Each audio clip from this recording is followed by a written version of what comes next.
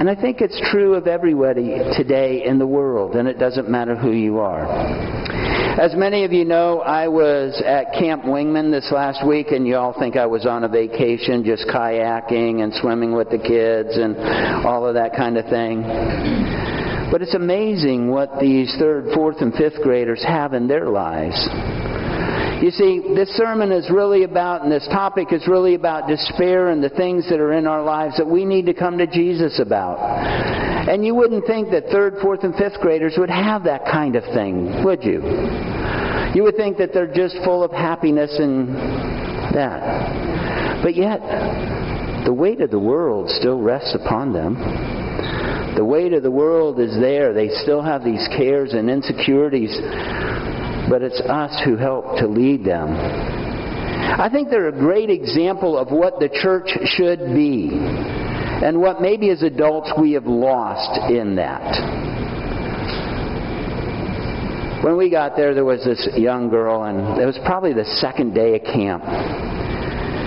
And all she wanted to do was go home. It was her first time at camp.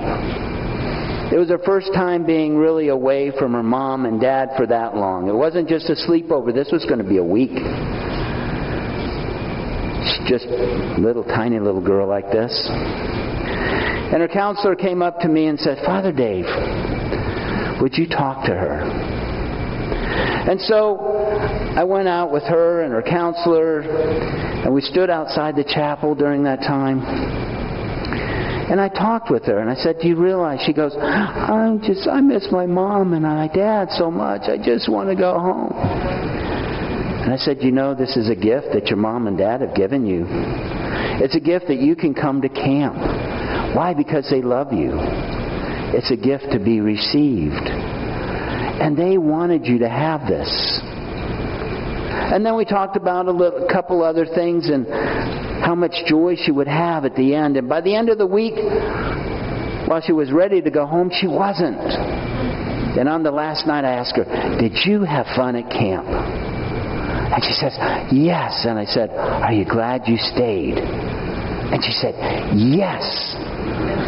I mean, she got to kayak. She got to go out on, they actually had a tube that somebody donated a boat. And if she wanted to go out on that, she could swim. She did archery. A whole bunch of things. But the most important thing was she bonded with the other kids in her cabin. And it didn't matter what walk of life they came from, because some of them came from very poor circumstances.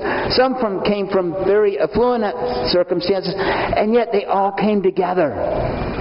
And it didn't matter. They became the church. And they cared for each other.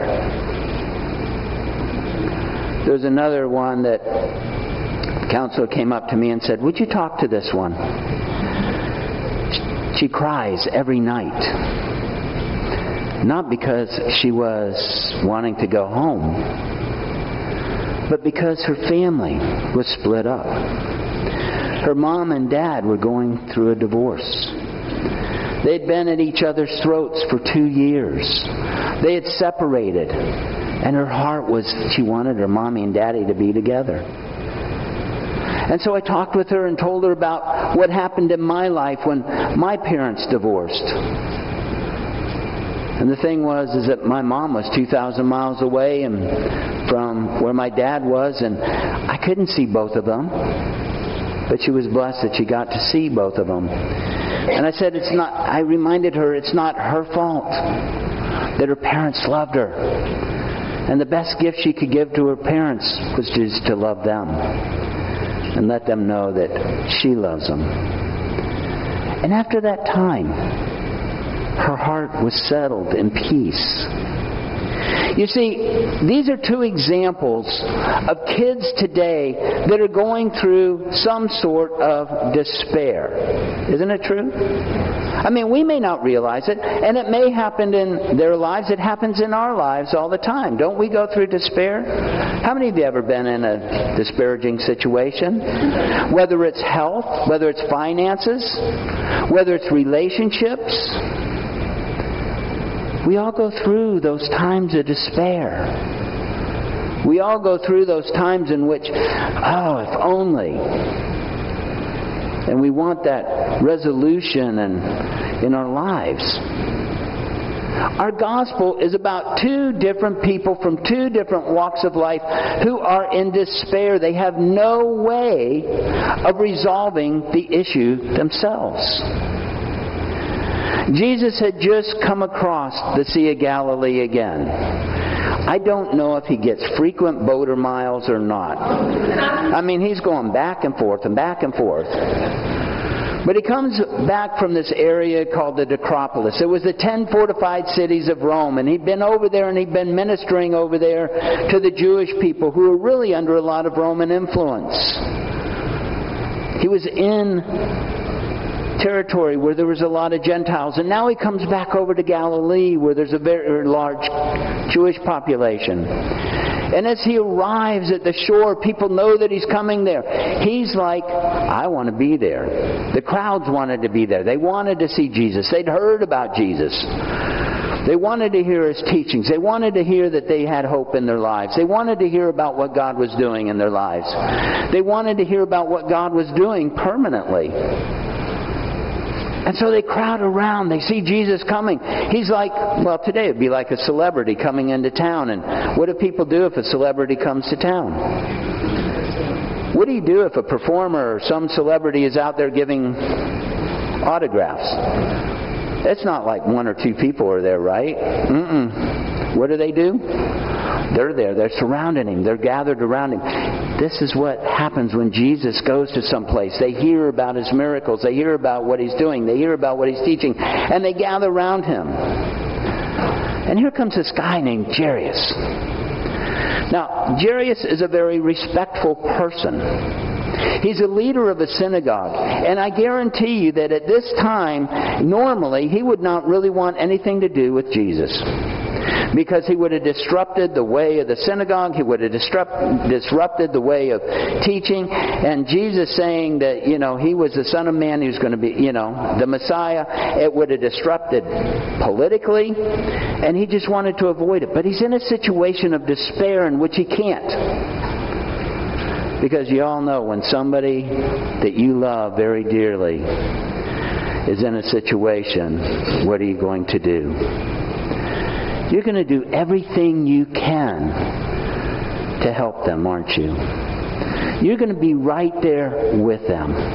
You're going to find every feasible way to be with them and support them. I remember when I was a single parent and I was outside and Daniel had some of his friends in the house and they were playing. And I'm like, okay, fine, just behave yourselves, right?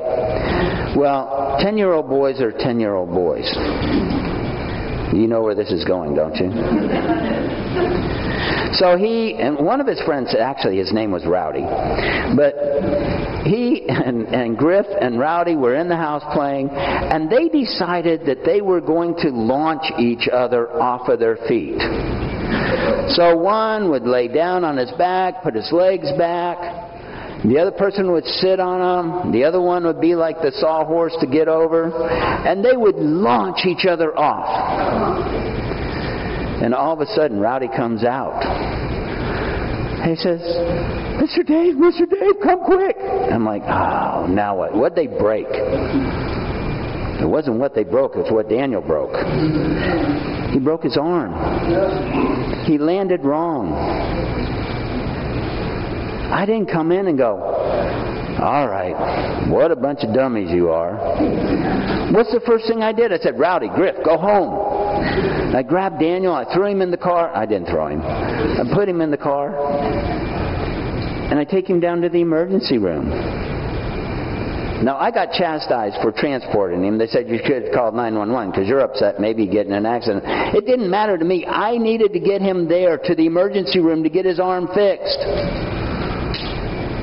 And you know what my heart was going through at this time? This is what Jairus is doing. His little girl is dying. And he comes before him. He's a man of integrity, a man whose stature is high. And what does he do? He comes and falls at the feet of Jesus. And he begs. All of his pride went out. He didn't care what people thought about him. This is his little girl. And nobody could do anything to help her, but he had to have faith that Jesus could. And he comes to Jesus. And anything that was preventing him from even coming to him before, anything of his stature, he just dismissed. And you have to think about what the people around him. Look, there's the man of integrity. There's the mayor of the city. There's the president. There's whoever. And he's on his knees begging for his little girl. He comes before Jesus. And he begs him to come. And Jesus says, I'll come with you. Imagine what that crowd must have been like. They hear Jesus saying, I'm going to go with you. I'm going to see what he does. I'm going to see what he does. Jairus' daughter is dying. What's going to happen? The crowd's going to go, just, if nothing else, out of curiosity, aren't they? Let's go see what's happening. Come on, y'all been followers like that. Come on, there's once in your life at least you've seen something going on. You go, I gotta go see what's happening. I go, come on.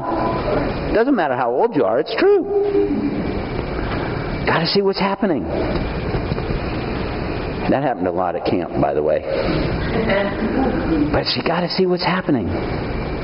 They're following Jesus. And then Mark tells us about this woman who comes.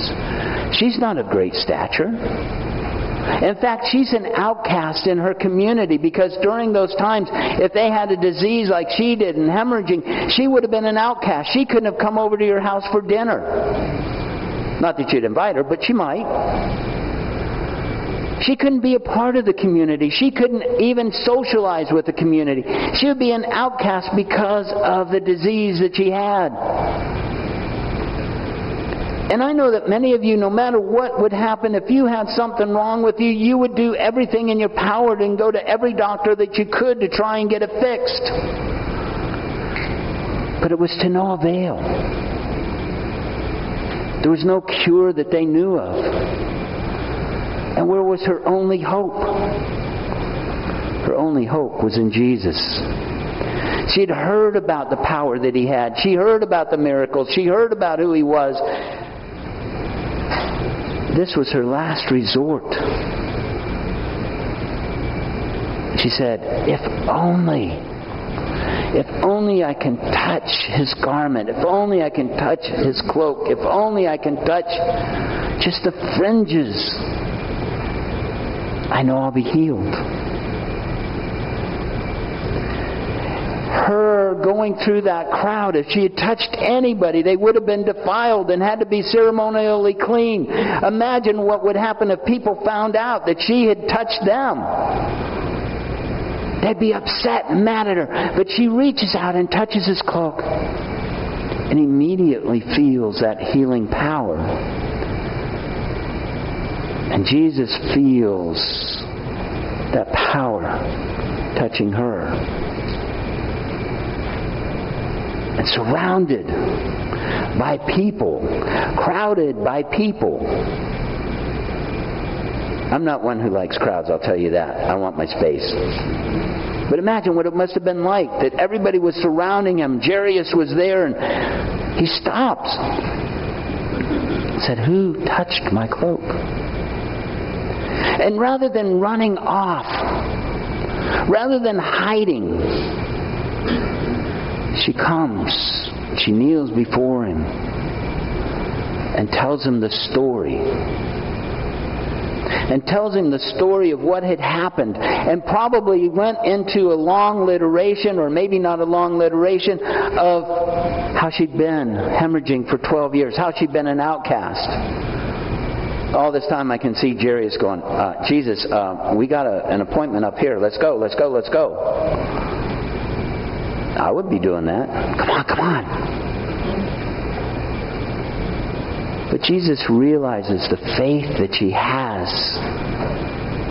And she says, go, your faith has healed you.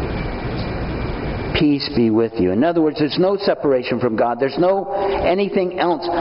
Your faith has healed you. And as they start on towards Jairus' house, his servants come and said, Sorry, too late. Those must have been devastating words to Jairus. Right on the threshold of having Jesus come to his house and we get delayed, and now what? Can you imagine how devastating it was to him? Sometimes it's devastating to us when, Lord, where are you? But he says two things. Don't fear. Don't fear, only believe. And they get to Jairus' house, and there's a commotion and there's wailing, because in those days they would have started the wailing process for somebody who has died. And he goes, she's not dead. She's only sleeping. And for them, they would have just laughed. And they did. Really, Jesus? She's dead. What are you going to do? She's only sleeping. He takes Peter, James, and John. He takes Mom and Dad with him. He reaches down, touches her hand. Talitha kum. Little girl, rise up. Get up. And she gets up. And it's important to know that she's 12 years old. She still has her life in front of her. It's a time in which they can be betrothed. Not that they're going to get married, but they can be betrothed to somebody. Imagine the joy in the family, knowing that they have their little girl back. A life to come. A life to live. A joy. You see, two people from two different walks of life have come to Jesus. And they come to Jesus knowing that He is the one who is the healer. And He's the one who can relieve them of despair. It doesn't mean that every time we're in despair that it's going to turn out the way that we want. I remember when I was with my mom during the last days of her life and praying. And when she reached out her hand and I reached out and touched hers, she asked, is it going to be all right? I said, yes, Mom. Your body's just doing what it needs to do. And she had peace that she was going to be with the Lord. And then when my sister called me and I ran back over there, I won't tell you how fast I went, the 160 miles to get there. It was in record time. And doing the last rites and knowing that she had gone. She had hope to the very end that she would be healed. But the hope that she had at the end was being with the Lord. And the solace that we had was knowing that she was.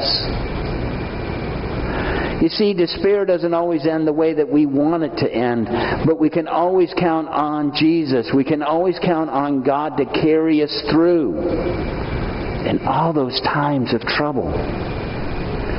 And it doesn't matter whether you're rich or poor, fat, skinny, tall, short, bald, or not. I'm working on it. Doesn't matter.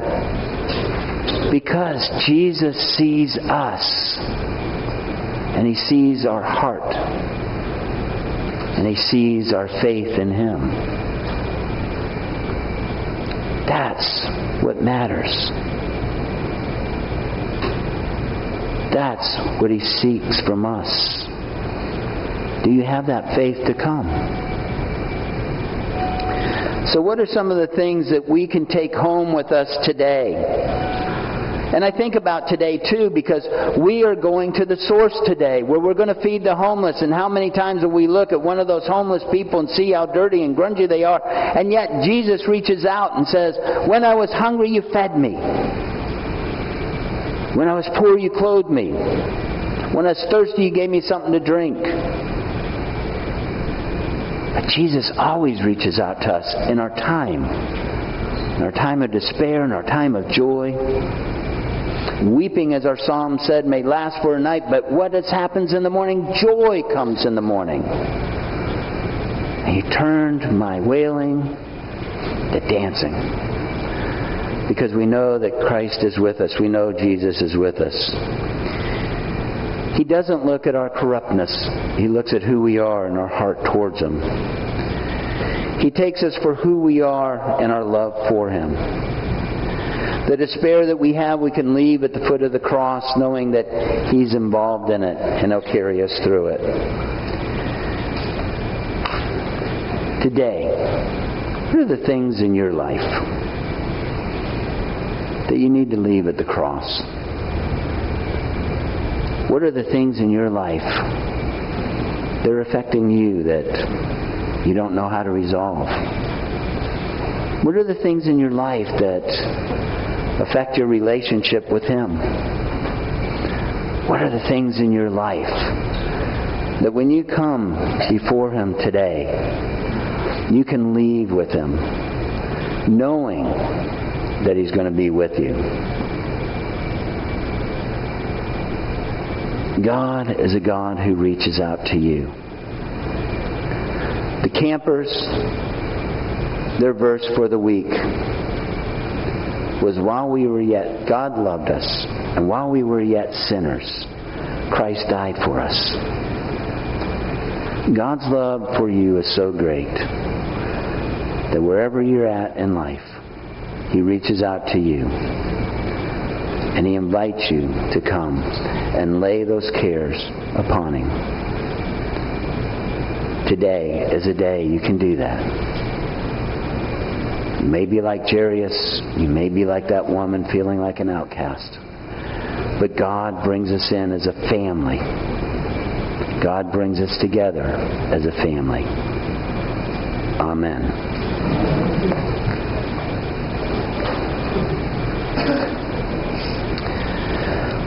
Let us, young kids, 3rd, 4th, and 5th graders, coming and expressing their concerns, the joys that they have, the happiness, but also the concerns they have, and they can take them to the cross. One of the things that I think is very significant that we learn from them and we learn from our message today is that it didn't matter whether they came from a wealthy family, a poor family, whether they were tall, short, skinny, fat, whatever, athletic, non-athletic. Those kids exhibited what the church should be. First of all, they exhibited the unity that they had together and caring for each other, which I believe this church should be doing. And reaching out to others outside, caring for each other, and reaching to others and ministering to others and building the body of Christ. But you can't do it if you're not here. You're not the church. You're not doing what Jesus wants if you're not here. But also praying for each other in our time of need. And knowing in your heart that no matter where your walk is in life, that Jesus is reaching out to you, to touch you, to carry you through everything in your life. No matter what that despair is, no matter what that joy is, He is there present with you, and you don't need to wait until the time of despair to come to Him and experience His grace, His love, and His mercy. And when we come to Him and truly trust in Him, we can go forth into the world in peace. We can be of good courage. And we can hold fast that which is good. We can render no one evil for evil. And here's the great thing. We can strengthen the faint-hearted. We can support those who are weak. We can help those who are afflicted. And we can honor all persons. And why? Because we love and serve the Lord. And we can rejoice because we have the power of the Holy Spirit within us to do this. And now may the peace of God, which passes all understanding, keep your hearts and minds in the knowledge and love of God and of His Son, Jesus Christ our Lord, and the blessing of God Almighty, the Father, the Son, and the Holy Spirit be amongst you and remain with you always. Amen. This week is the 4th of July.